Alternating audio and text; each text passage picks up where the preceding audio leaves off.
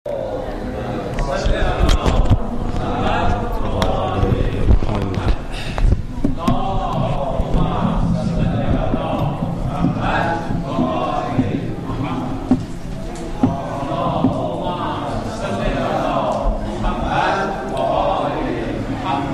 Al-Fatiha.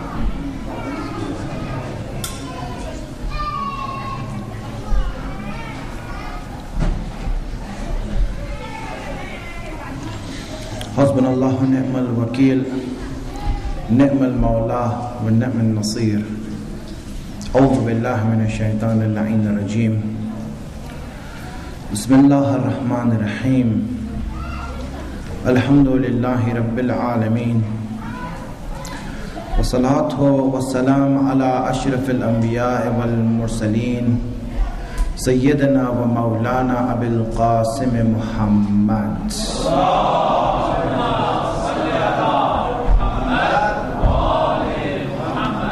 وآله الطيبين الطاهرين المعصومين أما بعد. Allah says in the Quran, Ati'u Allah wa Ati'u Rasool wa ulil amri minkum, that obey Allah, obey the messenger and those who are in charge of you. And that is Allah and Ahlul Bayt. Then after that he says, Ma atakum ar-rasool faqaduhu. Whatever the Prophet gives you, take it. So the deen of Islam is acquired from the Messenger of Allah and Ahlul Bayt. And yesterday I mentioned that in order to understand Islam, in order to know the rules of Islam and its laws and its ahkam, we have to learn it from Ahlul Bayt. And the research that is done in order to know what Ahlul Bayt have said is a very difficult, very scholarly research that takes a lifetime to understand the deen of Allah, to understand what Ahlul Bayt have said. And yesterday I explained the process of ijtihad. Those who do ijtihad, what do they have to go through in order to understand what is the rule that Allah wants us to have or practice. Here, just one thing I will say before I go on. Islam means to submit to Allah's will, to submit to what Allah wants us to do, not what we would like Allah to do. Many times when we live our lives and our relationship with Allah that we have, we are dictating salawat ala Muhammad wa ala.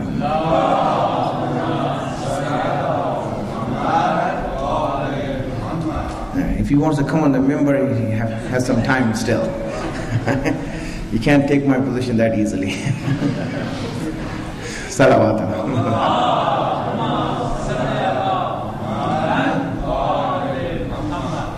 You see, when we practice our life, and the relationship that we have with Allah, look at yourself and see how many times do you submit to what Allah says, and how many times do you dictate to Allah what you want.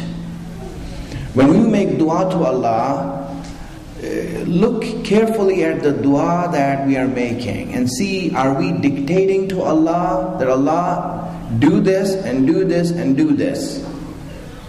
Or are we trying to submit to what Allah has decided for us?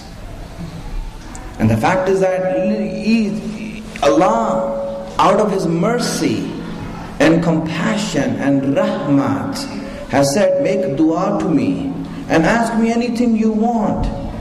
And you know what? It's like you have a child. Now you don't want that child to go on somewhere else and ask someone else for something. if he asks someone else, how would you feel?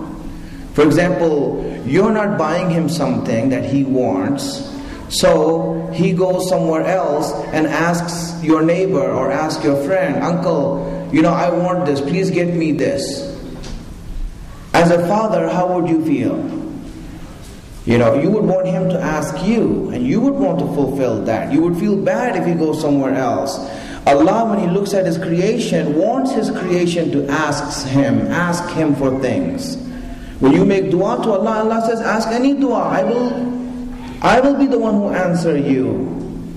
Right? And Allah says in the Quran that call Him, فَدُوهُ وَاسْتَجِبْ لَكُمْ, call Him and I will answer you. Ud'uni astajib lakum. Call me and I will answer you. Allah has promised He will answer you. So if you dictate to Allah what you want, is Allah saying no? You should not dictate?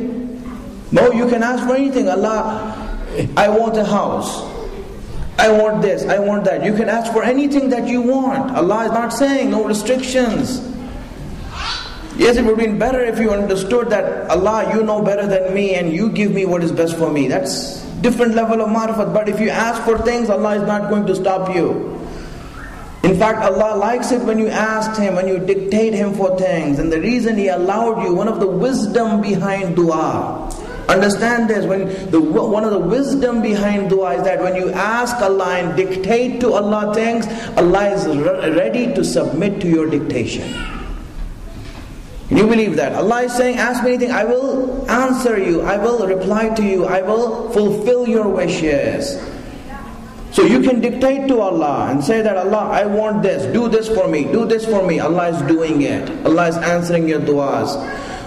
Allah, why are you listening to us? You know better than us. You know more than us. Why are you listening to us? We are dictating to you and you're alright with it. And Allah is saying, listen, I allowed you to do that. I want you to dictate to me and I will listen to whatever you say. But if you understand that I'm listening to you, that I'm submitting to you whatever you dictate to me, then at least give me that haqq and that right, that when I say something that you also submit to it.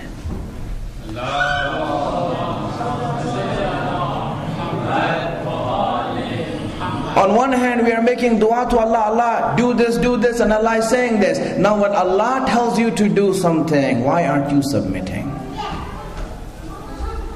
You dictate to Allah all the time and He's doing that. And when He dictates to you, then why are you saying, well, Allah, I don't like this, I don't want this, I don't think this is right. My friends, Islam is about whatever Allah dictates, I submit to it. And in return, Allah is saying, you make dua and I'll submit to your wishes. You see that? This is Allah's mercy on us.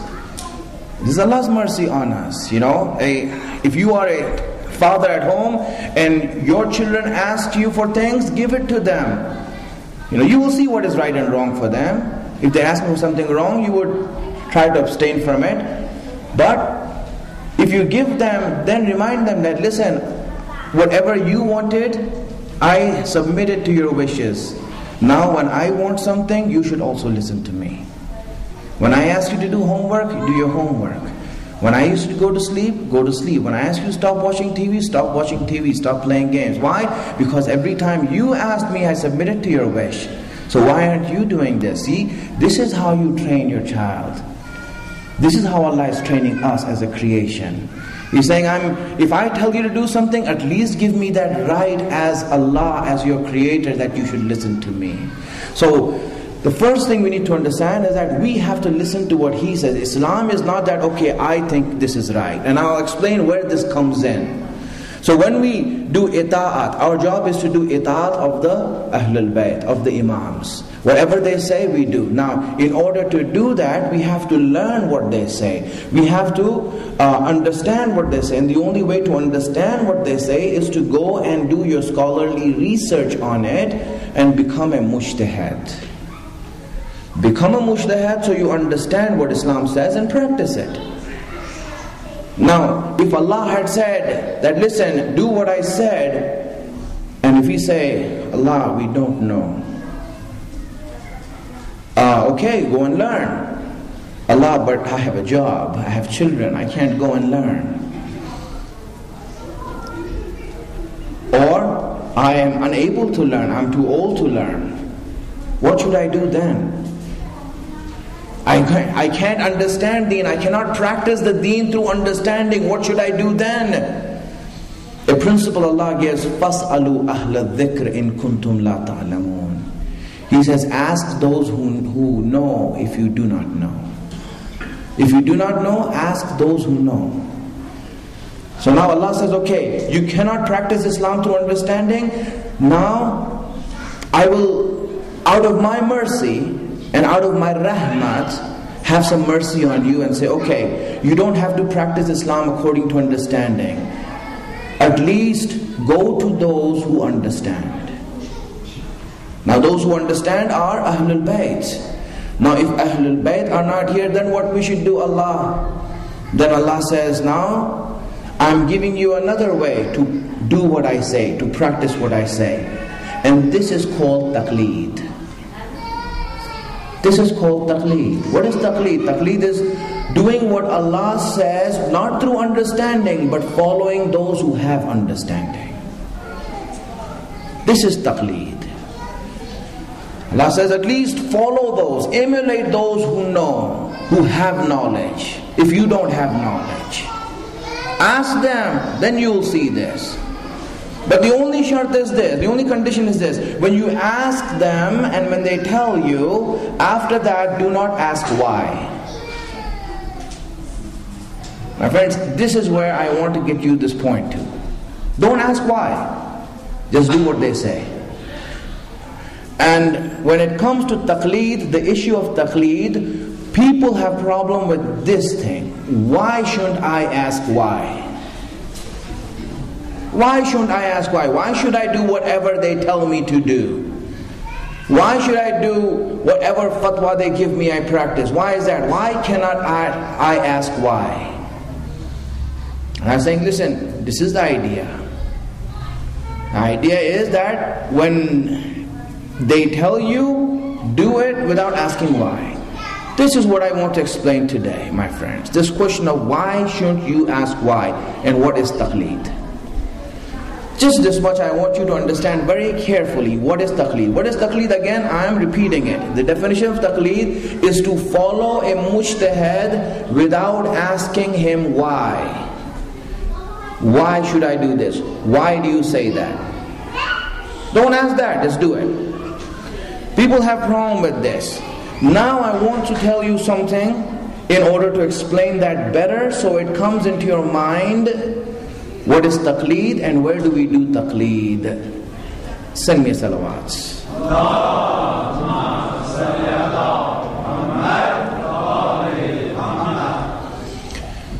My friends, I explained to you the definition of taqleed. Now let me apply it in your own life.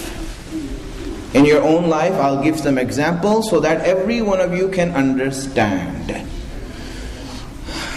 You know, I was sick and feeling really bad. I had this stomach ache, very bad. I was in pain. So I take some medicine, some Alka-Seltzer, this and that, didn't work. So I went to the doctor. And I said, this is the problem. He looked at me, checked me out, whatever he had to do, he did. And then after that, he wrote a prescription. I took that prescription and I did what he asked me to do.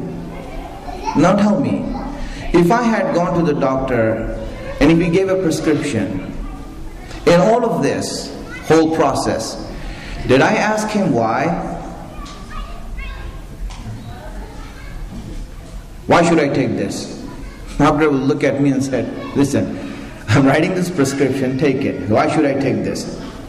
Okay, here, give that back to me, go to another doctor. I'm the doctor, I'm telling you, this is the prescription you need. Go and take it.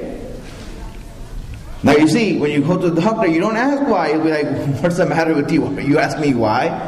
What do you mean, why? I'm the doctor. I'm telling you, this is what you need to take. You see, you never ask why when you go to the doctor. You see, you never ask why. Now, just to indulge in this issue, I will just raise one more question regarding this. Let's say you do ask why. And let's say he started to explain to you why. He says, listen, this medicine that I'm giving you has these chemicals in it which react to these chemicals in your body that is going to make this effect in your body. You look at him with wide eyes and look straight through him and says, what the heck are you talking about?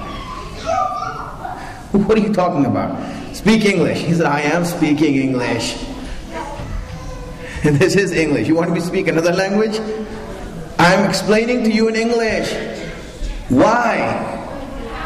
But you see, me being the doctor who have gone through a studies to learn different effects of different chemicals on different things in your body, understand things and have the basis to understand it. You, as a layman, even if I explain to you, would not be able to understand it because you don't have the premise to understand that. You don't have the premise to understand that. Yes, go and study in school and then you will understand why I'm doing this. I can explain to you and you will understand why I'm doing this. You see, that's why a doctor never explains to his patients why. It's useless for him to do that. Even if he does that, he's wasting his time and the time of the patient. He's only fooling them. But if a student of medicine goes and asks the doctor, he will explain to him and the student will understand why he's doing that. Why? Because he has the premise and the foundation to understand the reason behind this. See, my friends, this is the reason why when you go to the doctor, you don't ask why. So what are you doing here? This is called taqleed. It's called taqleed. Right? I'll give another example. Right, so that my young ones here, the youngsters here can understand also. You know, in my life I played football, American football. Right, I played it in school and my kids also play it. That's the sport that I grew up with here. And now amongst you all, I know that soccer, or what you call as football, is more relevant. But my example I'm giving you is with American football. I was at someone's house, just like I'm here in Salt Lake City, in another city giving speeches. And I was there, I didn't stay at a hotel, I was staying at someone's house. He had children. And the kids were watching the playoffs. A game on TV, they're watching the playoffs. When they're watching the playoffs, I sat with them, acting ignorant. So he said, well, what are you watching? He says, football. Don't you know this is football? I said, no, explain to me. What is football? You know, but I know the game, played the game, but I wanted to teach them something. So that, you know, some testing can be done. So they said, it's called football. I looked at the game and said, well, if it's called football, why aren't they playing with their feet? Why are they playing with their hands? No, it's called football, you know, it's called football because the ball is 11.5 inches long. It's almost 1 feet, that's why they call it football. Call it football, you know, that's why they call it football. It's 11.5 inches, the ball. And because almost 1 foot, they call it football. I said, well, if it's not actually 1 foot, why don't they call it 11.5 inch ball? Yeah, call it 11.5 inch ball, that will be more appropriate, right? Listen, that's how they named it. So we just have to take the name, just as it is. Alright, I mean, okay. So, explain to me about the game. So I said, well, there are 11 players on each side. On this side there are 11, on that side there are 11. I said, why are there only 11 players? You know, let's make it 15. Have more people in there, more fun. He said, no, it has to be 11. I said, why 11? Make it 15. He said, no, it can't be 15. It has to be 11. Wow. What, is this force or compulsion? You know? No, it has to be 11. I said, all right, let's go on. What else? Well, it's 100 yards long. The field is 100 yard long. And this and that. Well, I said, why is it 100 yards? Make it longer so they can run more. He said, Maulana, listen, this is 100 yards. Whether you like it or not, that's the way it is. all right, let's go forward. What else? They say, well, if you cross the end zone, if you come to the end zone, you get 6 points. The 6, that's kind of odd. Why don't they make it 10 so it's rounded, 6 is a strange number. Let's make it 10. He said, Maulana, you can't make it 10, it's 6. I said, why? Why is it 6 for? Let's make it 10. Listen, that's the way they made the rules and you have to follow it. Alright, fine, man. What? Okay, let's go forward. What is this, Well, if you throw the ball, then you're intercepted and this and that, you have to catch the ball like this. I said, well, what about one top, if the ball to bounce once, if they bounce the ball one time, let's catch it that way. I said, no, you can't do that. You have to throw the ball full. Listen, the rules are rules. You have to follow them. That's it. I said, okay. You know what? Who made these rules? We don't know who made the rules. So you don't know who made the rules. You don't know who even made the rules, but you are willing to follow them even without asking them why. Did you ever ask those people why did they make the rules the way they did? But they made the rules and you followed them without even asking why. I said, this is called taqleed. This is called taqleed. You're doing taqleed. And when you're doing taqleed of that guy who made these rules for football, basketball, he was an alcoholic, drunk, homosexual, and that rule that he's making, you are following blindly without even asking why. And you have no problem with that. And it's like your religion now, that yes, this is what I'm going to do, that's it. But understand this. This is taqleed. This is called taqleed. Right? This is called taqleed. You don't ask why there. Right? You just follow it. You just do it. I'll give another example. Sometimes, you can say that the doctor is an educated person. He is master in his field, this and that. Okay, let me give you an example of an ignorant person, illiterate person, someone who's a high school dropout.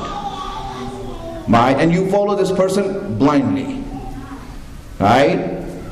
You are on your way to dinner to someone's house. I invited you. If I have a house in Salt Lake, inshallah, I will invite you. Right? When you come to my house will not be near. It will be very far in the boondock somewhere. Right? So you want to come over there to my house, so obviously you'll get lost. Now when you get lost, your GPS also doesn't work there. So far away.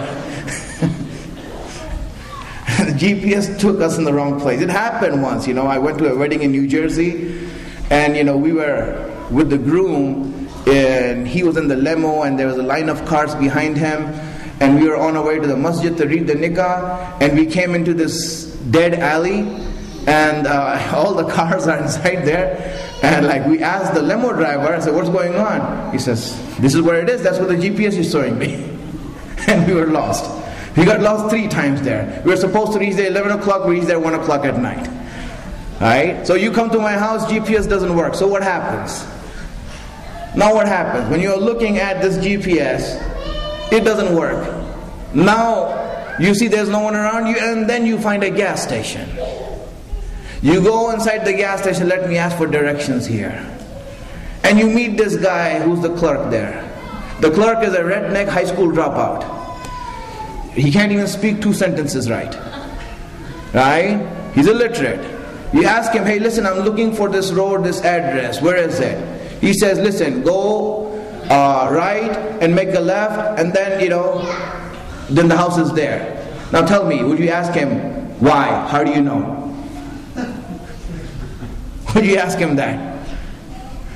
How can I believe you? How do I know? You won't ask him that, right? If you ask him that, he'll say, hey, listen, man, there's the door, that's the road, go find your own way. I live here, I know the ways. You want to ask me ways? I'll tell you. Just do what I said without asking me why. My brothers and sisters, this is called taqleed. You're doing taqleed. Yeah, I can go on giving examples now. But what I want you to understand is this, my friends. Everything that you do in life, you're making taqleed. There's nothing in your life you're not doing that you're not doing taqleed of. Everything you do, you're doing taqleed. You follow others without asking them why. Everywhere you do that. You follow kafirs, you follow non-Muslims, you follow gays, you follow everyone without asking them why. Why is it that when it only comes to Allah and the mujtahid, you ask them why?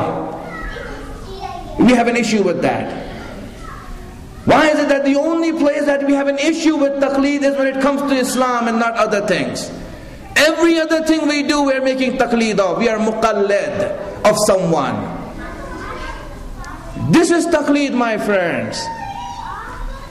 Allah is saying, listen, I'm not asking you to follow kuffar or people with no character or those who are charlatans. I am telling you to follow someone who's the best amongst you, someone who's the most knowledgeable, who's muttaqi, who's mu'min, who's reliable, who's trustworthy. If you can't follow him, then you're ready to follow these people. My friends, this is taqleed. Understand what taqleed is. Do not get things in your mind that, why should we make taqleed to a mujtahid? You are making taqleed to everyone in life. Everyone you're making life. When you come to the masjid, you're making taqleed. Yes. I want to sponsor food tomorrow in Ramadan. Example I'm giving. Don't say that tomorrow I'm sponsoring the food, tomorrow they come. Right? So now what happens is that when I tell you, okay, let's sponsor the food, alhamdulillah, I want to give sponsored food. So I go to the EC. The EC says, well, you need to talk to Brother Maisam, he's the one who makes the food. I say, all right, let me go to Brother Maisam. So I go to Brother Maisam and say, so Brother Maisam, I want to cook food. How many people are coming tomorrow? It'll be like, 200-300 people, alhamdulillah. So what do I need to make this? Then he says, okay, I need this much meat, this much rice, this much this much that, this much this. Now tell me, if I tell him, why this much? Why are you asking for this? Why are you asking for that? He said, listen, I'm the one who makes the food here. I know how much goes in it. Why are you asking if I just give me the bread, I'll make it for you. Now you say, Chash, okay, great, thank you. What is that for?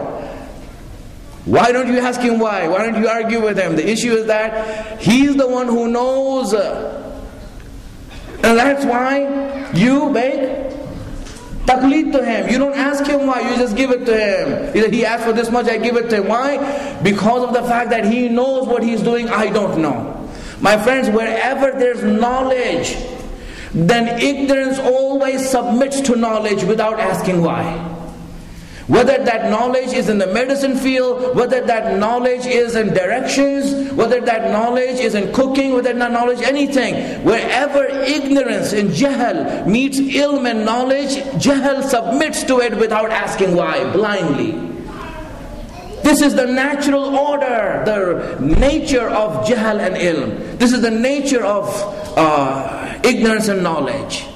This is what it is, my friends. I'll give an example so you understand this better if you send me salawats.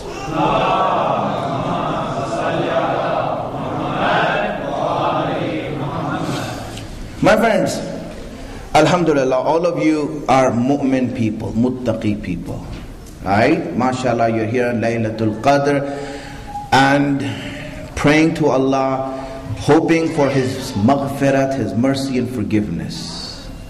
Good people that I should listen to.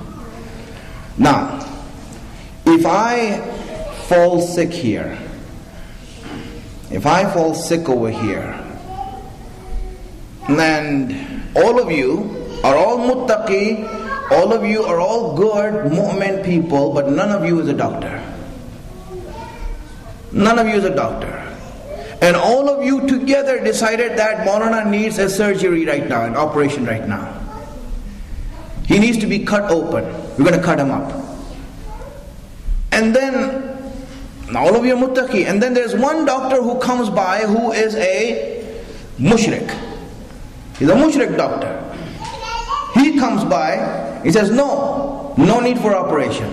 And all of you said, no, surgery, cut him up. And he's saying, no, let's not cut him up. No need for surgery. Now tell me, who would I follow? Would I follow this jamaat of mu'mineen, muttaqi people, or would I follow that mushrik? Who will I listen to? My friend, understand this. You see, even iman, even taqwa doesn't come in front of knowledge. They have to submit to knowledge, because the knowledge is that thing which makes ignorance submit to it. This is, my friends, the whole idea behind taqleed. فَاسْأَلُوا أَهْلَ الذِّكْرِ إِن كُنْتُمْ لَا تَعْلَمُونَ. If you don't know, ask someone who knows. This is the principle. When you are ignorant about something, ask someone. There's nothing wrong with it. There's nothing wrong with that. And we do it every day in our lives. In everything we make taqleed. If we shouldn't have a problem, is when we have to follow mujtahid. Why is it that there our mu'mineen have a problem? When a mujtahid says something and gives a fatwa and says that this is what hadith and ayat are saying, then he says, I don't agree with that. It doesn't make sense. Oh, aren't you saying this everywhere else in your life? Why is it only here that you say this? Friends, this is the ploy of shaitan. He makes you forget that you're making taqleed in everything in life. That when now you have to make taqleed of a mujtahid, now he comes to you and says, oh, you have aql also. Where was your aql when you asked me directions? Why wasn't your aql working when you were asking that clerk directions? He was an ignorant high school dropout redneck. And you were following him blindly. And you didn't say, I don't agree with you. There. And why is it that we are raising this issue here? See, this is the issue, my friends, about taqleed. We need to understand. Taqleed is natural. Taqleed is what we do every day. And Allah is saying that, listen, the one that I want you to make taqleed of is someone who is not only knowledgeable but reliable and trustworthy, whose whole life is in front of everyone that they can vouch for him. That we should have enough trust in him to say that, Alhamdulillah, we will do what he says. Allah didn't give His deen in the hands of people who are unreliable, untrustworthy. Allah gave His deen in the hands of people who are reliable, who have proven their character, who have proven themselves. So that when a person is following them, knowing that his akhirat is in question, so at least they should have trust in him. My friends, this trust that you have in a mujtahid, this trust is called taqleed. This is called taqleed. This is what Allah wants from you. Otherwise He says, okay, you don't want to do taqleed, go and become a mujtahid. Go and become a mujtahid. You don't need to make taqleed, you already know. If I know the directions from here to my house, I don't need to ask you for it. I know them. But if I don't know them, then I'll come and ask you. My friends, this is how we practice Islam. Why taqleed is important? Because taqleed is the only way we can practice Islam. Only way we can practice. And you do taqleed in your life anyway. There are people who say, oh, we don't make taqleed, we just go with the imams. Baba, what, the imams came and told you? When did the imam meet you? And they make up things also. I heard this from people. He said, listen, if you make dua to Imam Zamana at night about a fiqhi issue, then by the morning he'll give you the answer. Tell me, where did the imam say this? And why are you making this up? Why are you making these things up? Why are you trying to do these things when they gave you an easy way? They said you don't have to work that hard. The mujtahid has done the work for you. He gave you a tawzihul masail. He says take this and just read it and practice it. Now there are those who say, well no, we don't make taqleed.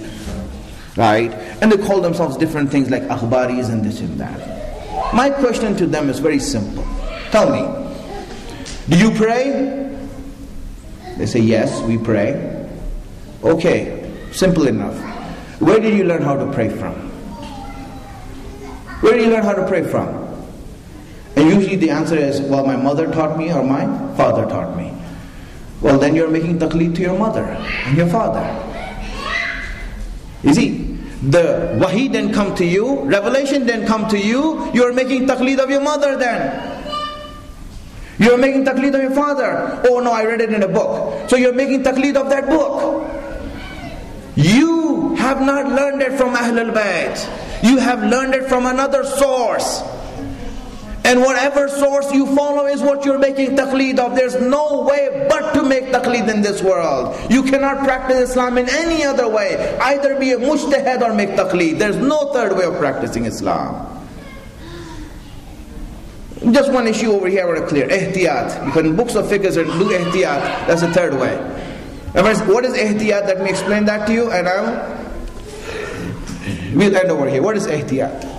Because they say in the books of fiqh, when you read it, because Maulana is saying there's only two ways, ijtihad and taqleed. Well, what's this ihtiyat then? We'll do ihtiyat. Well, let me tell you what ihtiyat is. You know what ihtiyat is? And who does ihtiyat? If you really want to make your life harder than what it is, do ihtiyat. What is ihtiyat? You learn the rulings of all the mujtahid who are alive today, learn all their rulings, and take the hardest one and say, I'll do this. That's called ihtiyat. Meaning that if one mujtahid says this is mustahab, the other says it's wajib, then you have to consider it wajib. Do ihtiyat. We already have enough problems in America.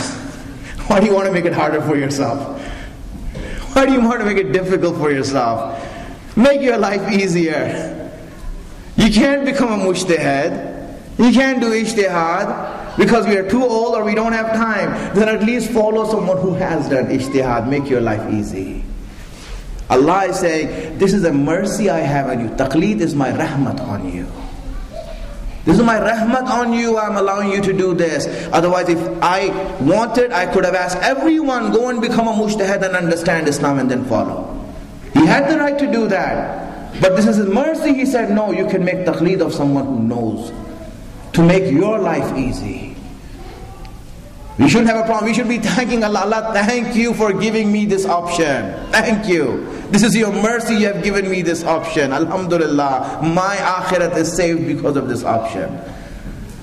Otherwise I would be a fool that I don't understand your deen and I'm doing something that I have no clue about. My friends, this is what taqleed is. And I want you to understand what this is, so that we know that this is Allah's way of making Islam easy for us. Otherwise, you know how hard, I explained yesterday how hard it is to become a mujtahid. This is His way of doing it. So I ask Allah subhanahu wa ta'ala to give us the tawfiq and the blessing to be on the right paths. Give us the wisdom to understand His guidance. Hasten the very appearance of our Imam. Make us His helper when He comes. Wa akhiru da'wana alhamdulillahi rabbil alameen.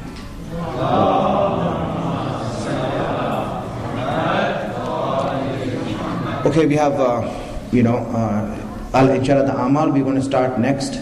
But just I want to take the 5 minutes to see if anyone has any questions. From today onwards, we'll be asking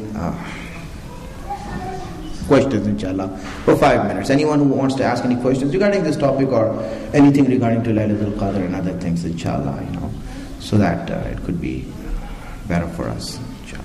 Any questions?